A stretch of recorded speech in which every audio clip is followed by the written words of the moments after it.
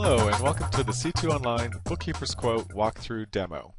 In this short video, we're going to show you how Bookkeepers Quote works, and we're going to create a quote really quick. So the first thing I'm going to do is log in.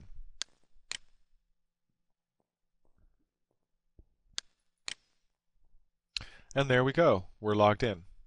And the first thing you'll see here is a link for the downloads page. And as a C2 Online subscriber, you have access to many of C2 Online's tools and templates that will help you with your bookkeeping needs. Down here is the Bookkeepers Quote link, and this will take you directly to Bookkeepers Quote to create a new quote, and you'll also find a link to it right here. So I'm going to click that and we'll jump to Bookkeepers Quote.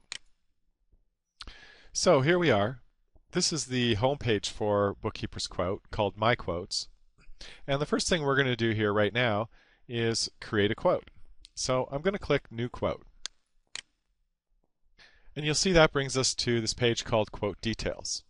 And here we can create a quote for a client that we've already entered into the system.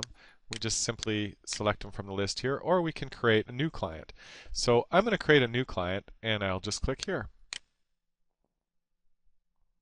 And here we fill out the information for our new client. So I'm just going to do that with the magic of the internet and some editing here. And there we go. I've got it all filled out. I'll click Save New Client. And you'll see that that new client is now populated into this list here. So I'm going to give my quote a description, which is a required field. There we go.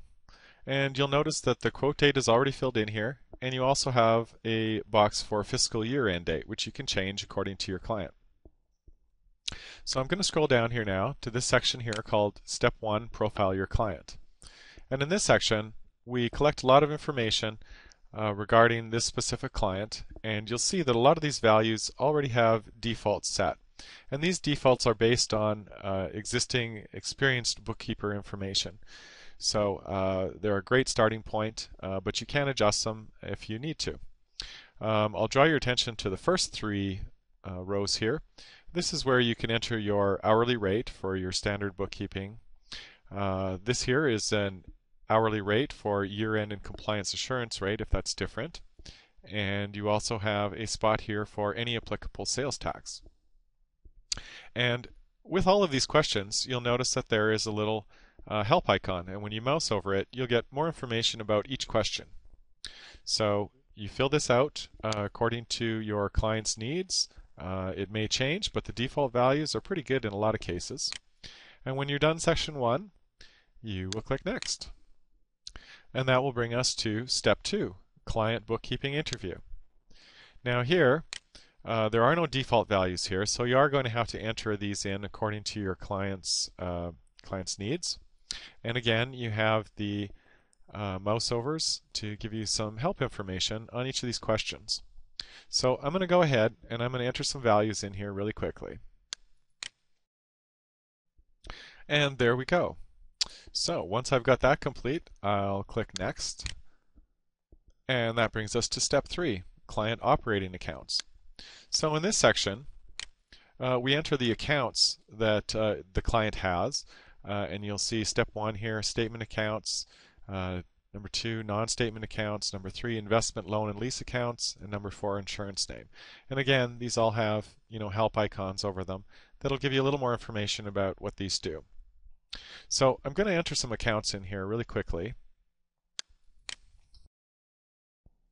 And there we go. I've got my client's accounts in there, and now I'm going to click Done. And this will bring me to the finished quote. So we now have a quote, and you'll see this has the name of my bookkeeping company or your bookkeeping company, and all my information, as well as it displays the hourly rate, the year-end rate, how many months are in this report, how many papers are generated, has the date and an ID. And you'll see in this section here, all of the information you entered is now categorized and put into various columns for period and non-period and totaled for you. So you can scroll through these, and I won't get into the details about each one of them, but you can rest assured that it has taken into consideration just about everything you can think of. And down here we have a total, and this would be the total for this bookkeeping quote. A little further down we have an acceptance section where you can have your client sign to accept this quote. And a little further down yet, some of the conditions and terms that this quote is based on. And basically, that's it. We have a finished quote ready to go. Now I'm going to show you one more thing here, and that is how this will print. So you've got a print button right here, but what I'm going to do is I'm going to use the other print on the browser so that I can get a print preview and show you what this looks like. Here you'll see when we go to print, the website wrapper goes away and you get a nice clean quote. This is page 1, and page 2, and page 3. Very simple, very easy to use. So we'll bounce back here, and I'm going to click back to home. And you'll see the quote we created is right here. And if I want to view the contract for that quote again, I can click View Contract. Or if I want to go edit the details for it, I can click this and return to the edit screens and edit all of the step 1, step 2, and step 3 information. And when I'm done, I can return back to quote home and review my quotes and create a new one. So for now, that's it. The intention here is just to provide a short overview video of how this system works. I hope you've enjoyed it and wish you good luck. Thanks for now.